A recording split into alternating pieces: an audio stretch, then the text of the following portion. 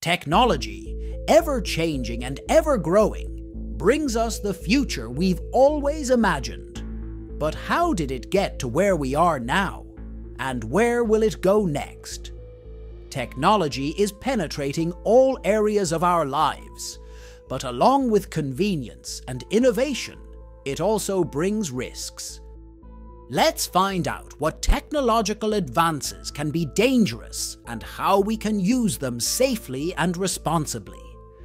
The name for robot has dark origins. If you look into the etymology of robot, it comes from the Czech word robota, which translates to forced labor or work. The word was first used to refer to a fictional humanoid in a play in 1920. Android is gender-specific. The word android literally means a human with a male robot appearance. The female equivalent of this word is a gynoid.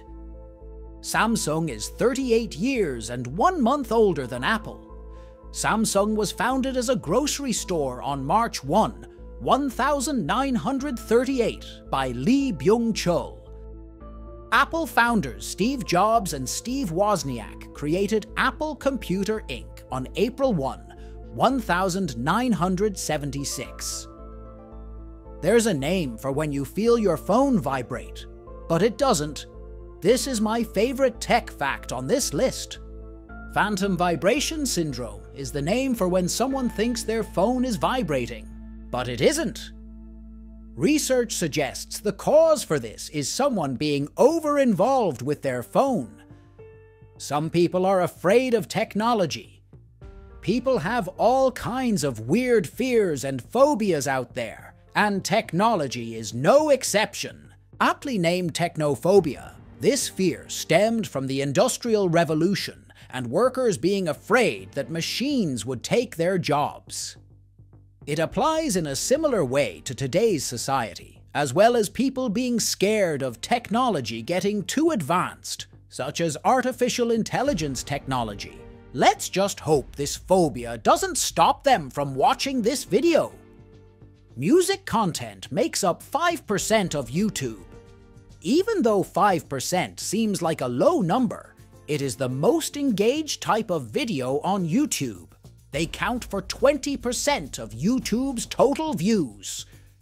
The first camera needed an incredibly long exposure. The first photograph ever taken in 1826 took 8 hours to expose. The creator of that camera, Louis Daguerre, was able to lower that time drastically to just 15 minutes in 1839. Credit card chips have been around for a long time. To many, credit card chips are a relatively new fad. However, chip technology has been around since 1986. It was first used in France, followed shortly after by Germany. Alexa is always listening to your conversations. This probably isn't new to you. Siri has been doing it forever. Alexa stores your dialogue history in its cloud to help improve your Alexa experience. But you can review and delete these recordings, either in bulk or individually. People read faster or slower, depending on what they read from. Not only do you blink less when you're on a computer, but reading from a screen also slows you down. On average, people read 10% slower from a screen than from paper. The blinking part? Did you know that during everyday life, people normally blink at a rate of 20 times per minute? But put them in front of a computer, and that number drops way down to 7 times per minute. The first computer mouse wasn't made from plastic. Back in 1964, Doug Engelbart invented the first ever computer mouse. Back then, it was made out of wood. It was rectangular and featured a little button on the top right. He called it a mouse because the cord coming out of the back reminded him of the tiny rodents.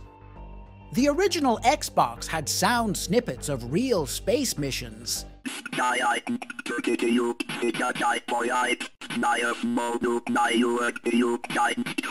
The original Xbox contained edited sound bites from actual transmissions from the Apollo missions. If you left the Xbox on the home screen, eventually you'll hear whispers of conversation, actual chatter from the Apollo mission. The first alarm clock could only ring at one time. Literally, one time. The first mechanical alarm clock could only ring at 4 a.m., invented by Levi Hutchins in 1787. It wasn't until 1876 that a wind-up alarm clock was made that could be set for any time. The first online gaming was before the year 2000. Sega Dreamcast was the first 128-bit console to hit the market. Released in 1999, it was the first console that allowed real-time online play. Unfortunately, it was a little too early for its time, as back then most internet connections were not reliable enough. The first product scanned was a packet of chewing gum in 1974. Norman Joseph Woodland invented the barcode and received a patent in October 1952. It wasn't until 22 years later, when he was employed by IBM, that the barcode was developed to be used for product labeling. Known as the Universal Product Code, UPC, a system that is still used today. You're in good hands if your surgeon was a gamer. Oddly enough, surgeons that grew up playing video games more than 3 hours per week make 37% fewer errors. Not only that, but they also had a 42% faster completion rate when it comes to performing laparoscopic surgery, as well as suturing. Everyone uses Google as a spell checker. Most everyone anyway.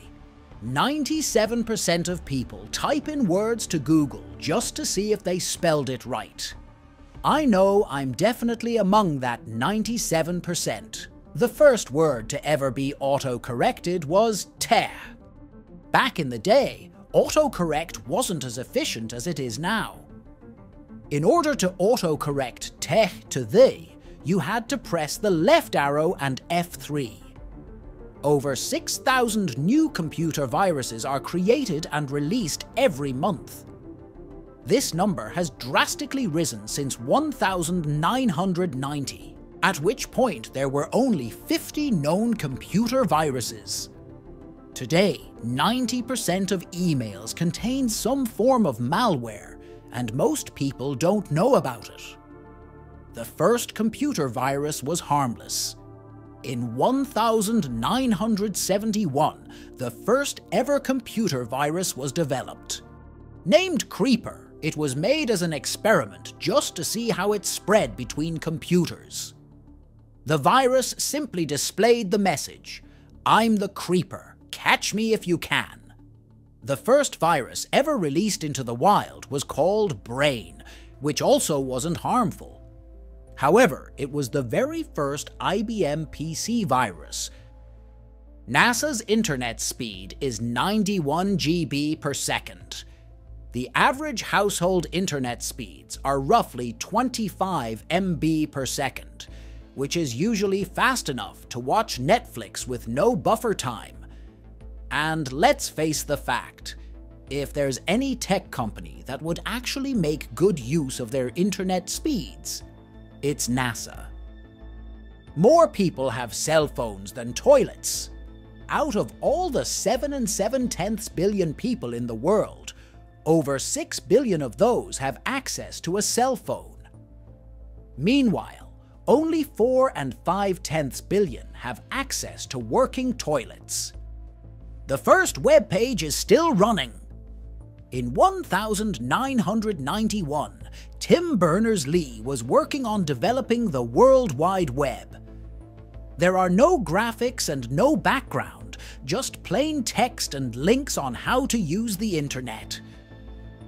Millions of hours of TV and movies are watched every day on Netflix. Of course, Netflix is a massively popular company, so it's not that big of a surprise. The world spends about 164 million hours every day streaming Netflix, which is equivalent to 18,812 years worth of TV and movies every 24 hours. There's a term for old people who use the internet. Seniors who are over 50 and use the internet on a regular basis are rare these days. So rare, in fact, there's a term for it: silver surfers. Until 2010, carrier pigeons were faster than the internet. When comparing upload speeds, a test was done to fly a carrier pigeon with a USB stick 50 miles to an internet provider while racing against an internet upload.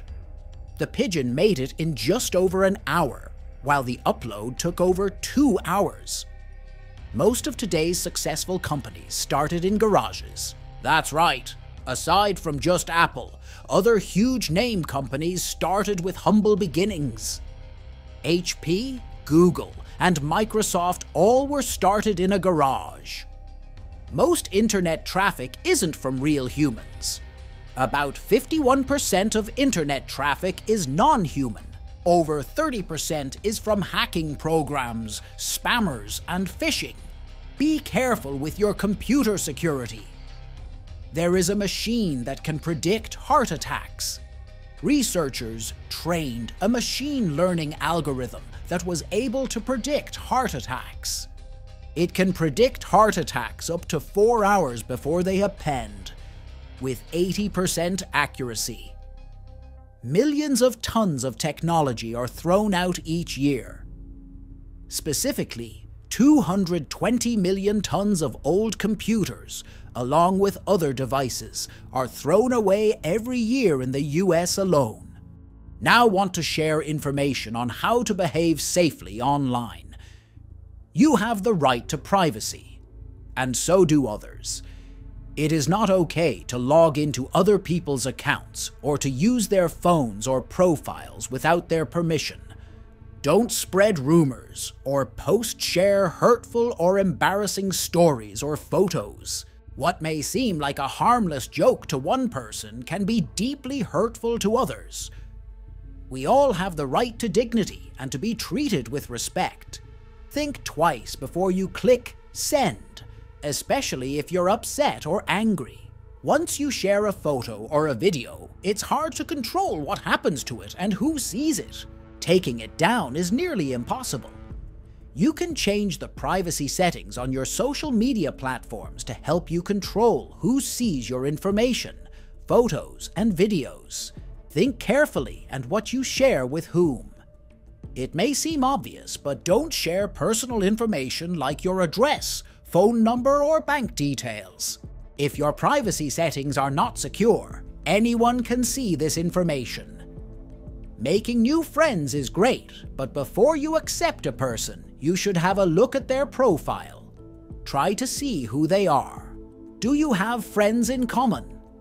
Are you from the same town? Don't feel pressured to accept random friend requests.